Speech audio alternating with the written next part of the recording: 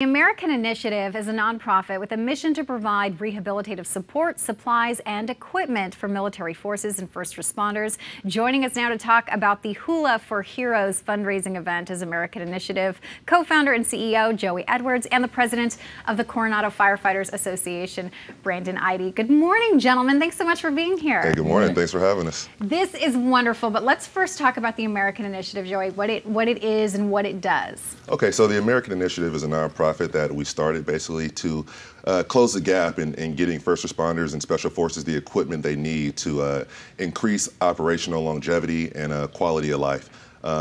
These organizations, they already have a bunch of resources that are available to them. However, there's more that can be done. So with that being said, we identified that gap and we went out to go talk to the first responders and ask them what they need, what they need to go home with and actually ensure that, they're healthy so they can go out into our communities and continue to work hard and get the job done. Yeah. Brandon, I'm sure you can speak to the fact that oftentimes the equipment is just not quite enough and it takes certain organizations, nonprofits to help meet that gap and get the firefighters, first responders, the equipment they need. Yeah, the work that we do is hard. It's strenuous on the body. We share, the equipment that we carry is heavy. A lot of our firefighters succumb to back injuries, knee injuries, so it's very nice to have organizations to come out and support our firefighters in the field. And so what better way than, having a little luau, right? So that's what's going to take place tonight. It's a fundraising event, of course, with a cause, a lot of fun. It's luau themed, so hence Hula for Heroes. Tell us a little bit about it, Joey. Yeah, so this is the end of the year wrap up. Our team has worked incredibly hard this entire year, and they're all great. So with that being said, we've been out in the community talking to people. Pacific Catch and the Firefighters Association, they're helping us out, and now we're going to do the Hula for Heroes event. It's going to be at Liberty Station at the Brick.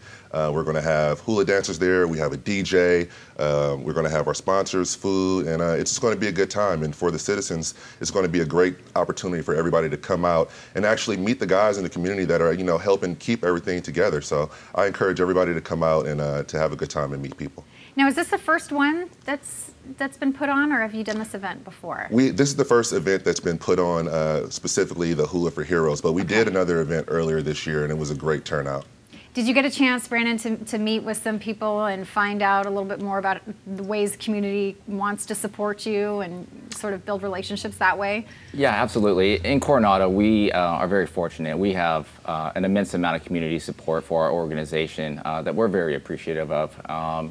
In linking up with the American Initiative, they recognize the need in their own service members, and they would look to us to see if we could collaborate, share information, and support each other, and it just seemed like a natural link. Okay, yeah, absolutely. So this is wonderful. You're welcome to everybody in the public to come. Oh yes, tonight. Of course. Yeah. So beautiful more the merrier. Yeah, definitely. So how do they need to register ahead of time? Ticket prices? So they can either go to our website at theamericaninitiative.com to get tickets. They can go to our Instagram. It's american.initiative, or they can buy tickets at the door. Again, it's at the Brick Liberty Station, and it's going to be from 7 to midnight. So. Come, it's luau theme, obviously, dress accordingly for the weather.